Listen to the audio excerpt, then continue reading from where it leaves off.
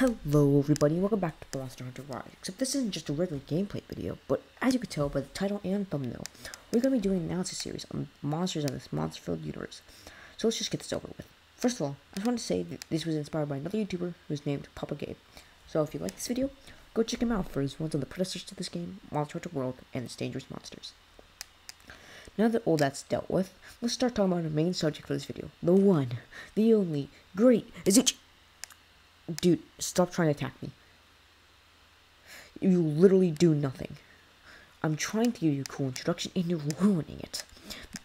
Anyways, the Great Izuchi is our first launch monster we ever face, and thus because of this, it's also the easiest to beat. Not really that great, is it? But even if it is the easiest monster, it makes some of you fall weak to its attacks, no matter how little damage you take. So I'll now go over some of its attacks. Fighting capabilities.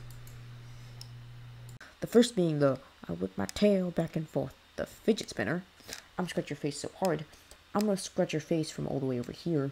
I spit on you, pathetic human. And the tail smash. The tail smash is something to look out for, because once it pulls off the move, a good sharp-tipped tail stuck in the ground like the moron it is. Also, Joseph is able to get you from really far away, so it'd be best if he starts doing its to start moving and rolling away from danger. However, that tail smash is one of its weaknesses, so to really be in our next section, which is weaknesses. When it comes to breakable parts, you can break its tiny face that contains its tiny brain, its body, foreleg, tail, and that super sharp tail tip that can get stuck. They're probably going to have a better time trying to break its face or hook tail tip, considering that they have more damage from any weapon. I mean, it's not a lot to say, considering that he literally takes a lot of damage from any weapon, but now let's talk about the ailment weaknesses.